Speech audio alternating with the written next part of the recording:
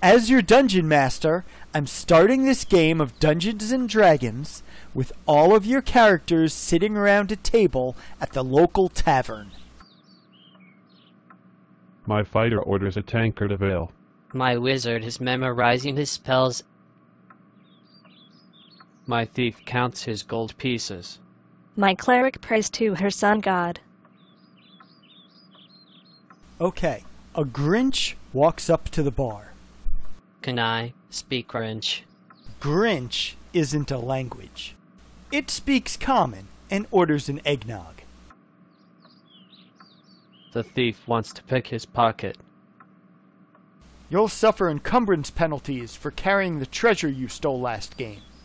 Unless another player character will hold it for you. Not me. Your larceny is against my cleric's religion. I'll hold your treasure if I can keep half of it. A simple no thank you would have sufficed.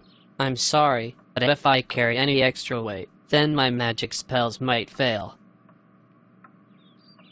Darn it, I need a bag of holding. The Grinch turns to you. Did I overhear you need a magic bag? Yes. How many gold pieces for it?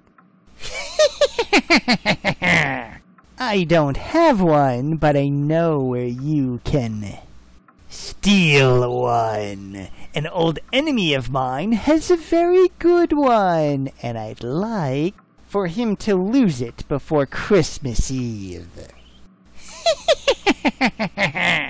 Who? Old Saint Nick. He lives due north of everywhere. Alright, let's go kick Santa's ass. My lawful good cleric will not go along with this.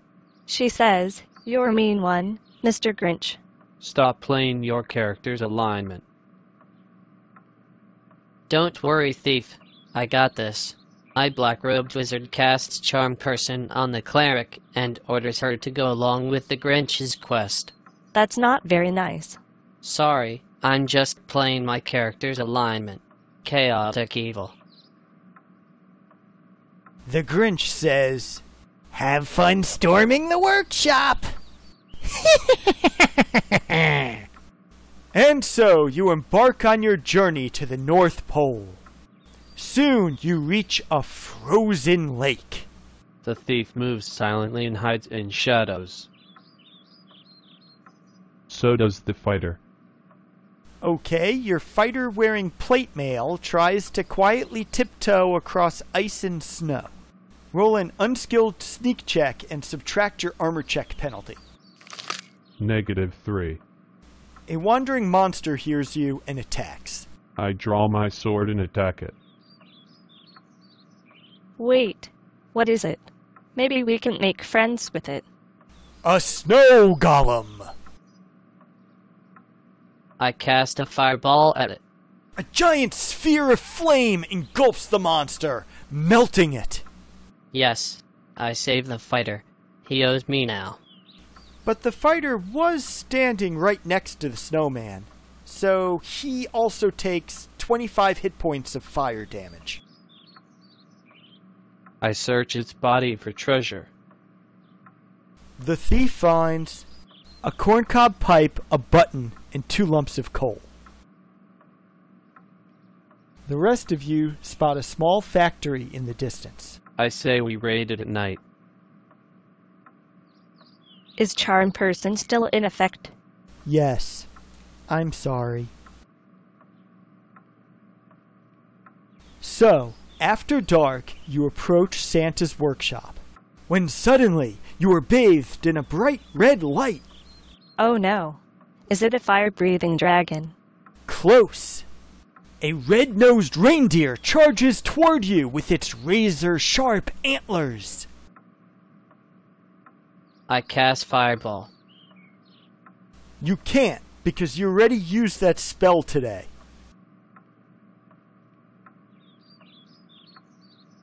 I cast Purify Food and Drink. Okay. Rudolph turns into venison in a glowing cranberry glaze. I eat it, Roll a Constitution saving throw. but the cleric purified it. The venison was cursed. The cleric's spell only removes diseases. I rolled a 1, plus 3 from my 18 constitution. You failed. So, your nose now glows from a continual red light spell. And all the other adventurers laugh and call you names. Like Pinocchio. Don't be sad. Now you can be our party's torchbearer. I want to sneak inside the workshop. What do I see? You see an unlimited number of elves making toys. I cast a sleep spell on the elves. Nothing happens because elves don't sleep. I knew that. My thief can speak elf. I say, you don't need to work in this sweatshop as slaves to the tyrant, Oldson Nick, anymore. We're here to free you. Roll a bluff check. A natural 20. That's a success. All the elves cheer your coming and go on a strike, inciting a riot. They start smashing all the toys, but the noise draws the attention of Santa Claus. I draw my sword and attack him. Make an attack and damage roll.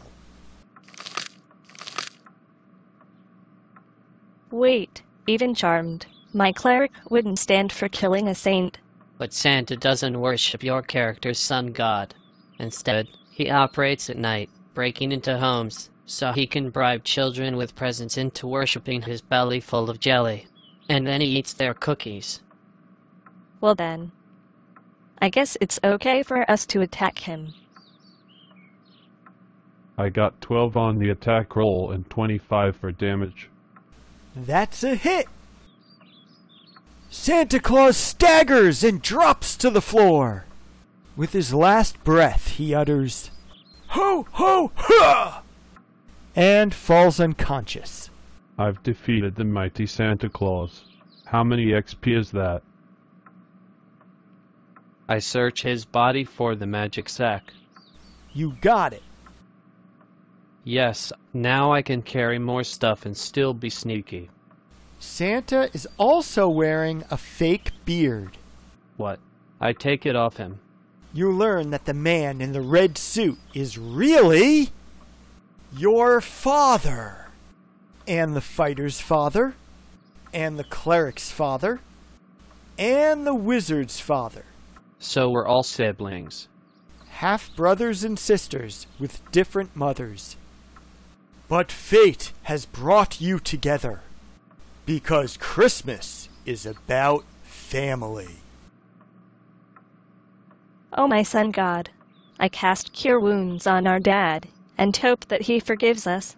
Santa Dad accepts your apology and gives you each a present. What is it? The greatest gift in the world. Copies of the Dungeons and Dragons role-playing game.